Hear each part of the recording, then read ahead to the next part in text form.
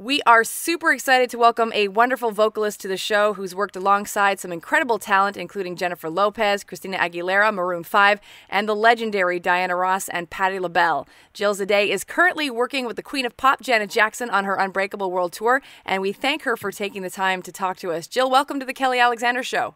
Oh, well, thanks so much. It's great to be here. So can we start off by asking about how your musical journey in life began? Well, I am from a small island off the coast of Massachusetts called Martha's Vineyard. And as you can imagine, the island is a very small community. And but I grew up here, like sheltered, as you can imagine. But I always sort of had just an unusual sort of style of music, an unusual taste. As a young kid, I liked people like, Aretha Franklin and Anita Baker, and I think she was actually Janet Jackson, believe it or not, was my first record my tape. I bought the tape, not the record. That's awesome. But Aretha Franklin, and I always would I would listen to them, and I could sort of imitate what I heard on the radio, but I didn't at that point really know it was, I was doing something other people really couldn't do. But I sooner realized that in high school when I started singing really in front of people. And then I went to Berklee College of Music in Boston, where I graduated there with a degree in music business and songwriting. Awesome. Now, I read that you were like a shy person growing up, and I understand that because I was the same way. When you sing and you get on stage, do you is it kind of like your alter ego a little bit, or do you just get to sort of put the shyness to the side? Because that's how I feel when I'm on the radio. Yes. I don't know if I'd call it an alter ego to go that far, but it's put on. And it's funny that people tell me that they can't see that quite often, but yes, I would definitely have to come out as myself, for sure. I was very shy, being from the island, and then I go to, just in the beginning, to Boston, the big city, and I'm the shyest thing you could possibly think of. But when I sang, people listened, and it was really my voice that sort of made my way, career-wise and, even socially among my peers at college. Now, what would you consider to be your first big break in the business? Did it sort of happen in Boston, or was it when you did move west to Los Angeles? I will say I've had a bunch of kind of spikes, real like high highs, and they sort of come out of nowhere. When I was in college, I did sing background randomly for, back then he was called Puff Daddy, yeah, or P. Diddy Combs. I sang background for him in Boston. But really, as far as like a steady sort of career, it really when I moved to LA. I worked for, my first tour was working for a singer named Javier, who was, I believe, the first winner of NBC's The Voice. Mm-hmm. And we were opening for Maya. So that was the first tour, geez, back in probably 2003. And yeah, so LA was really when I started working like regularly, professionally. Now, for someone who's listening who may want to have a career sort of doing what you do, or even just wants to have a career just in the singing realm in general, how important is education in school, would you say, to someone who's listening right now? Like, are you happy you have your degree? Well, this is what I will tell you. I would never discourage someone for getting, going to college and getting an education. But in my experience, really what has benefited me most in my career was actually the people I was going to school with. The people that I were going to school with were people that were going to eventually be out in the industry working. So in itself, it was a networking tool, even more so than, having a degree from college. That's not going to get me a gig anywhere. But, surrounding yourself with people that are working in the industry is really where, and then I was amongst, very, very talented people, and educated musically. So it definitely helped, but that is not the thing that would get me the gig today. Now, make sure to follow Jill on her social media. You can follow her on Instagram and on Twitter and on Facebook at Jill Zadeh. Now, I wanted to ask you, when did you have the first opportunity to work with Janet Jackson? Because if I've done my homework, it sounds like you've sort of been working with her for the last 10 years or so. Yes. The way auditions work, especially for major artists like that, is generally an invitation only, as opposed to having a huge cattle call. Mm-hmm. And my name got thrown into the pot by someone by the name Rex Salas, who you may be familiar with as he's toured with Janet Jackson for over 20 years. He's not on the current tour, but has been on every tour beforehand. So he was a musical director when I sang background for a few gigs for Lindsay Lohan, and he referred me for that audition. And then there were 20 trios of a tenor, alto, soprano. There's 20 trios selected, and we all came to audition, and they just started to weed out people within the trios and then change them, and then they narrowed it finally down to me and two other singers. Wow, that's awesome. It's so cool to hear this because we've been fortunate on the show to have so many of Janet's dancers on the show, but never any of her vocalists. So it's kind of really cool to hear how you guys came together. And if I also understand things correctly, you and Aaron have kind of been dancing or singing for Janet for a while as well together. Did you guys meet at that audition? We did not meet at that audition. It's a funny story. But there was shortly thereafter, there was another soprano that got hired, and she got pregnant or was pregnant and didn't realize the amount of work that was ahead and had to bow out. Though we were all then headed to Atlanta to start rehearsing for an upcoming tour. So we had to then hire a new singer in Atlanta. And the musical director at the time, Daryl Smith, asked for my help and so forth, just sort of meeting with the singers beforehand to make sure that they knew the songs, and just to kind of get a listen beforehand. And Aaron was one of those singers. And I definitely told him beforehand, I'm like, you can listen to all the other girls, but that's the one. And of course, that's the one that Miss Jackson and he both thought was the best one as well. So, and from that moment on, not only was she like amazing to sing with, she became a very, very good friend, and we have done a bunch of things musically together, and will in the future as well, I believe. That's awesome. So can you talk to us, if you take us back a little bit to that first Janet tour that you were on? Because which tour was your first one with Janet, actually? Well, I will say that in the beginning, there were a lot of starts to tours, but then they didn't finish. Okay. We started in the Bahamas, and it was actually the Atlantis, which is like a resort in the Bahamas, and it was the opening to the big third wing, and Janet was doing 5 songs, and so we went to the Bahamas for 2 weeks and was there to rehearse for one show, really, of 5 songs. But then there was supposed to be some touring thereafter, and that didn't happen, and then the Discipline record, we started to do, we did a promo tour, with the TV shows and so forth. And I don't believe we did much of a tour thereafter. And then there was Rock With You, where they didn't have background singers. Mm-hmm. And then there was the Number Ones tour, which was the last tour, which was a full tour for 2011 and a little bit into 12. And then this tour. So there's been a lot of, ups and downs and starts and stops, but it's been, she's been very loyal to her band, which is, pretty awesome. It's really been great to work with her after all this time. Can you talk to us about what it was like when you actually got the job? Because, again, we've been fortunate to hear from some of her dancers and just the excitement when they got the news. So, and it felt like, too, with regards to the dancers, that Janet has a big hand in making those final decisions. Was that the same way with regards to you guys and the band members?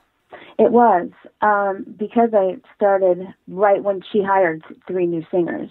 So, and I've been there since. So, how she was, you know what? When I first auditioned, it was actually videotaped for her to view later.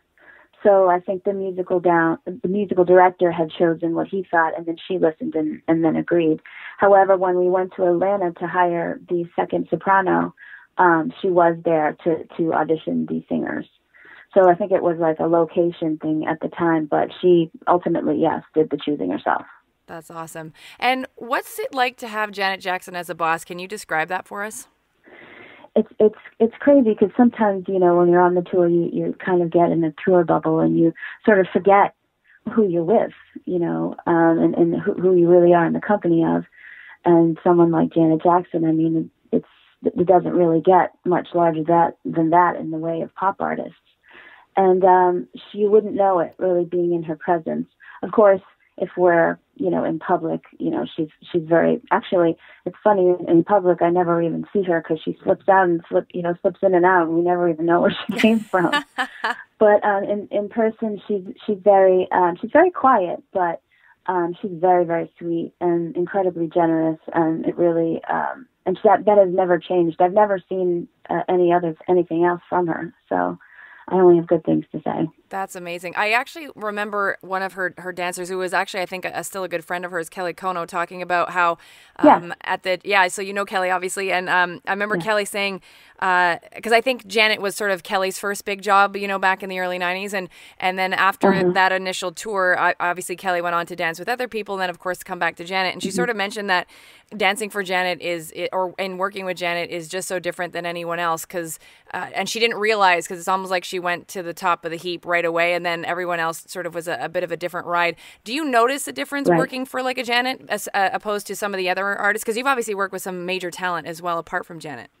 Well, yes. I mean, she's just incredibly professional, and I don't have as much FaceTime, let's say, with her as opposed to one of the dancers, because they're in dancing rehearsal for dancing more so than they are in with the band. But she doesn't miss anything, I'll tell you that. She's definitely, she knows exactly everything that's going on, and it's just very professional. There's not, I feel humbled working, because I know that she's not just, your average pop star. You know what I mean? She's an educated, musician and singer and artist that has been doing this forever. And it shows. It really does. She doesn't miss a beat. Can you talk to us or walk us through like a day in rehearsal for you guys when you guys were getting ready for the tour? Like because first of all, we know that the tour kicked off at the end of August, but how quickly or how early were you brought in, Jill? Well, it kicked off the end of August. I believe we started the last week of July. And it starts off where usually the band is rehearsing in their own room, the dancers are rehearsing in their own room, and then us, the singers, are rehearsing in our own room. So everyone's got their separate corners that they're, perfecting their own part. And then slowly but surely we start to, integrate everyone together. And pretty much it's the most intense, as you can imagine, the last week, where everyone's pulling really long days. But, in the beginning, it's kind of like your average work day, like 8 hours. Mm-hmm. And, we're just, a lot of it's review because, of course, I've been listening to her songs for, since I can remember. Mm-hmm. But, of course, there's the new album, and we've got a lot of new music to learn. So a lot of that is just spent on reviewing and, making sure we got our corner together. So when we all come together, it's just all sort of, it's really just a bit of tweaking here and there as opposed to rehearsing everybody from start. When it comes to the backup vocalist, because I know it's you and Aaron, and I want to pronounce this correctly. Is it Onitsha? I just want to make sure I don't blow that. Yeah, you did that right. So when it comes to you three working together as a unit, do you is there a leader within your three, or do you sort of defer to the band leader, and is suggestions from you guys like welcomed, I guess? No, really, we handle it ourselves. Because I think everybody, is that's involved is at a level of musicianship that they can, be, for the most part, expected to learn their part. Mm-hmm. So, the three of us individually can go find our own parts, when we're on our own, and then we'll come together and just make sure and compare notes and make sure we have everything, that everything sounds right. And then when we come in, if there's a tweak here and there that the musical director happened to notice, like, hey, I think this is, this note is off here, or I think you need to sing this note instead. That for the most part, we've just been doing it for so long that your ear just naturally goes to, your part, and then, as doing it for years and years and years, you just kind of pick it up a lot faster. Do you guys ever switch parts, or obviously I'm sure you have your tone that you sing in. So, but do you ever mm-hmm. mix it up, or how? And it just seems like, because I was fortunate to see you guys in Toronto, and you guys sound like a really tight unit. We don't switch up parts. That would probably just create confusion in the long run. We have the capability of doing so if say somebody was sick or for any given reason. But I have to say I haven't come across that reason ever. Do you guys have a pre-stage ritual before you guys go out? Like how much do you guys warm up before you head out there? We do a little bit of. Often we'll just have like some music on, and we can kind of individually do what we need to do as far as like vocal warm-ups. Nothing really orchestrated by the three of us collectively. And then as far as other rituals, everyone before the show heads into Janet's room, and we all say a prayer before we head up to the stage. Oh, that's very cool. Joining us on the show is the very talented vocalist Jill Zadeh. Make sure to follow her on her social media at Jill Zadeh. Jill, can you talk to us about the set list with regards to, like, do you have a favorite song? I'm sure it's hard to say that because she has so many hits, but like, is there a part of the show that you just love the most? Well, I like Unbreakable, which is obviously the new album. That is just it's new, it's more fresh to me. So, and I just really love the message,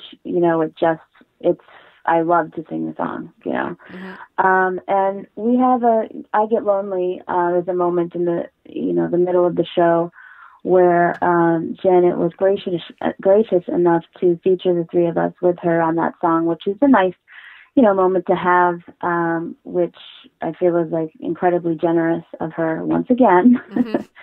And Come Back to Me has just probably always been one of my favorite Janet songs. Oh, wow. That's awesome.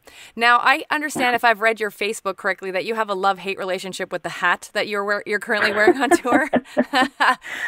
Yes. Does wardrobe ever sort of bother you? Because, like, first of all, I have to say, when I read the post, I did laugh because, like I said, I remember seeing you in Toronto, and I actually thought you stood out the most because you got this funky hat and then you had this really cool hair. So I think it's working for you. Right. Yes, it's funny. It literally is a love-hate relationship. And I will spill the beans on the other girls as well as myself, saying that we often try to negotiate our way out of having to wear them. That's pretty much as well as a before-show ritual. Not necessarily to the powers that be, but just wishing that we didn't have to wear it. It's hot, you know what I mean? Okay. But on the other side of that coin, it is something that unites us, Mm-hmm. People will stop us and say, "Oh, you guys, what do you guys do? You guys are dancers?" Or like, "Nope." Nope, the ones bouncing off the walls over there, that's the dancers, we're the singers. And it's sort of, it is sort of a look that sort of creates a unity between three of us that does work for us. So, while we hate to admit it, the wool has stayed. Well, in my opinion, you guys look really cool. So I give you a big high five on that one. Can you talk to us a little bit about the importance of Janet's fans? Because I feel like I've been fortunate to interview a lot of different artists, and I just feel like mm-hmm. Janet's fans are, to a different level in a way. They just seem so loyal. And I feel like, again, when I was on your Facebook, I see many of them have asked to be your Facebook friend. What does it mean to be embraced by, her Jan fam? It's amazing because, Janet has the kind of fans that I remember. Like, when I remember, I was a Michael Jackson fan when I was a kid, and I wrote him my own, fan letter to Michael Jackson way back, a million years ago, it seems. And you'd see, the kind of mayhem he would create when he showed up anywhere. And those fans were absolutely losing it. Like the kind of good old-fashioned, loyal, die-hard fans. Those are the fans that we see that she has. And being embraced by that is amazing. She really, really does have die-hard fans. And it's amazing to see that even still exists, quite honestly. Mm-hmm. But of course, it's not surprising that they exist for her.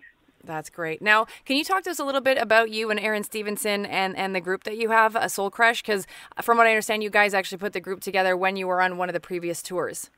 We did. Soul Crush is something we came up with on the back of a tour bus last tour on the number one tour.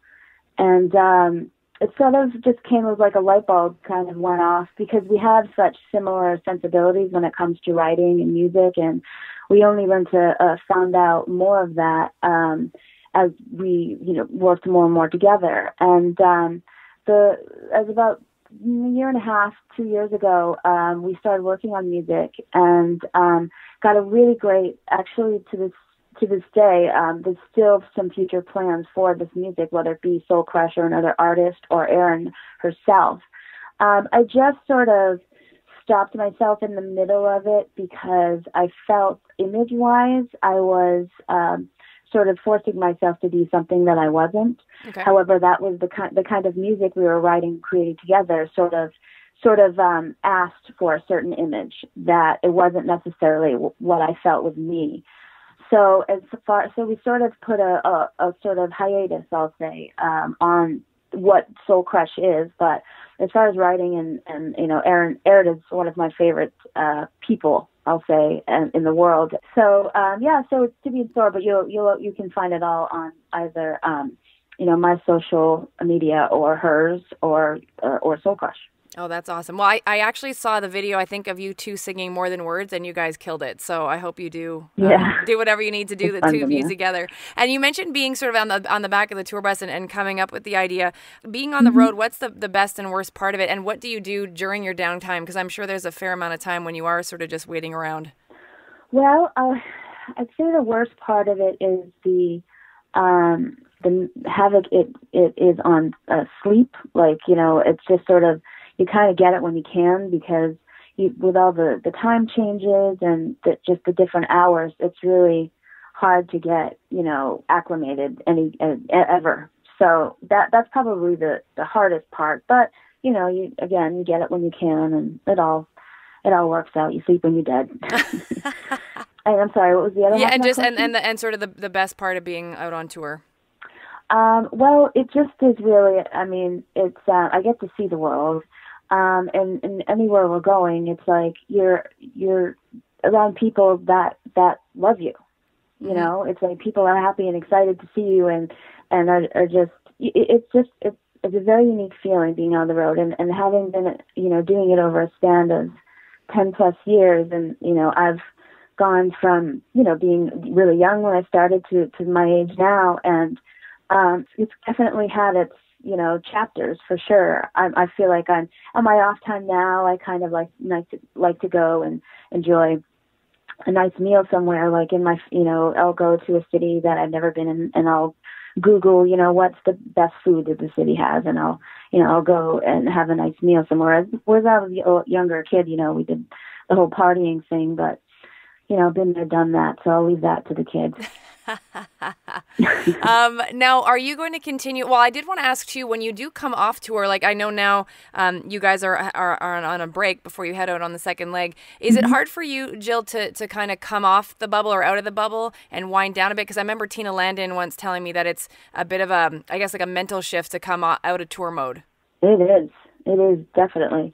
And also to know that you're going back too, so it's not like you can, okay, what's next, so it'll be about 5 weeks total.